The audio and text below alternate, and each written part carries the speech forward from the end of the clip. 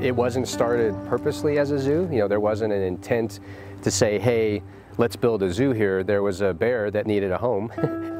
Zoos all around the country started in somewhat familiar ways for our story. And here we are 125 years later, you know, as one of the leading institutions in the world.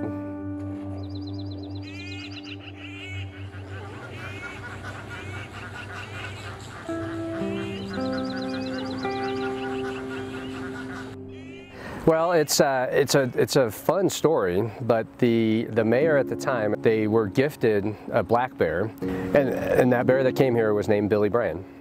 And they put it here in City Park. So they built a cage to house this black bear, and it became a place where people would come to City Park, which we're obviously right in the middle of here, and they would come and view this bear. And that is sort of the impetus for the zoo being where it's at and where the zoo started here. You know, when we started in 1896 with Billy Brian, and at that point it wasn't even really thought of as a zoo, and so they weren't really keeping records. They had somebody who took care of this bear.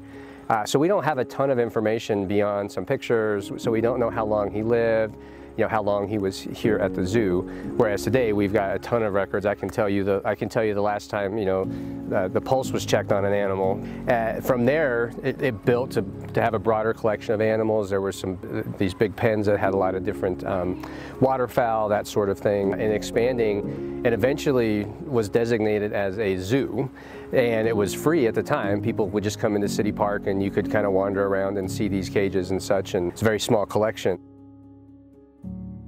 When Bear Mountain was conceptualized, one of the interesting pieces is that they decided to think about making it look naturalistic, so that you were, to that sense of place, you were seeing an animal in more of a habitat that it would naturally be found in. We were the first zoo in North America to take this and say, hey, we're gonna you know, design a place that looks like a place versus just a cage. So when they were devising this habitat, it was 1918 when it opened.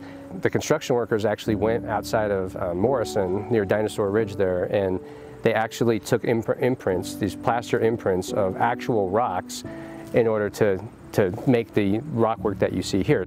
And so it's truly a native habitat because it's actually a replication of something that's found here in Colorado. So the original Bear Mountain is still here. It looks very much the same as it did when they first built it, except that you don't see cars driving up to it in the middle of the park as you did back then. But it's evolved over time. While at the time that was state-of-the-art for bears, it's not state-of-the-art for bears today. And so we recently, a couple years ago, opened Harmony Hill, and that was creating a much better space for our brown bear who still resided at Bear Mountain.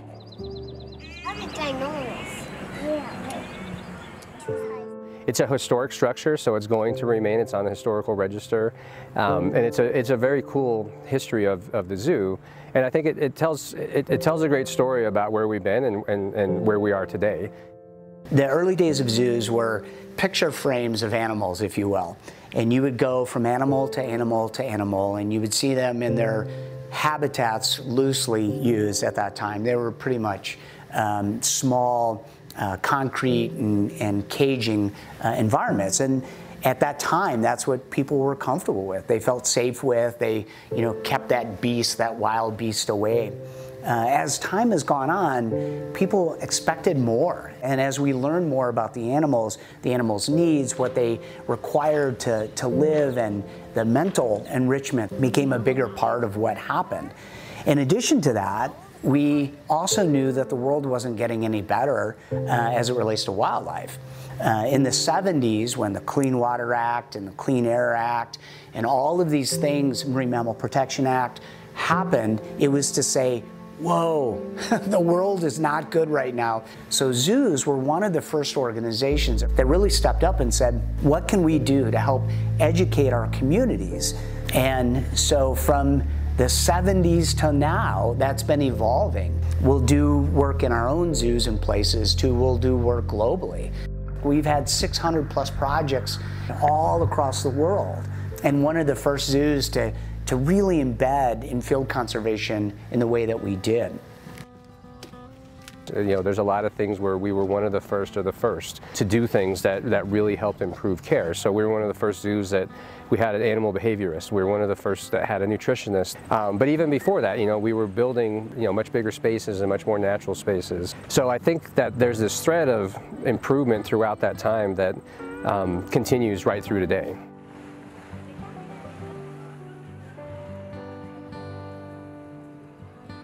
So the accreditation process is an interesting one. I think kind of a seal of approval or a sign of good practices.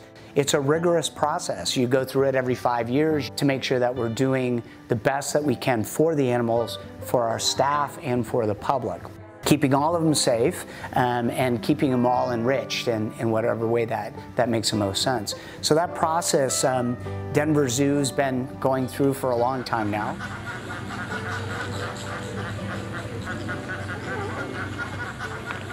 Really, for people to care about wildlife and to make changes in their own behaviors, to support saving wildlife, you have to have a connection, and that connection happens out here for many people. I'm a perfect example where there was no way my mom could afford to take us to Africa, but I would come here as a child, and that's how I got to experience it. And we've learned that that's a powerful piece that we have, that we can help save wildlife, and that helps us. With 2 million people coming through here, that's a real impact that we can have. We have over 80 buildings on this campus. We try to hide the buildings as much as we can and elevate the animals, because they're really the stars of the show, if you will. They're the ones that connect people. It started with a black bear, is what we always like to say. We went from one animal back in 1896 to we've got about 3,000 individuals living here at the zoo. That's about 600 species. Well, it's a 125-year-old zoo. I want to be able to say 20 years from today, 50 years from today, that we took care of it. We really want to make sure that people in our community understand that this is their zoo. We're just the stewards of it right now.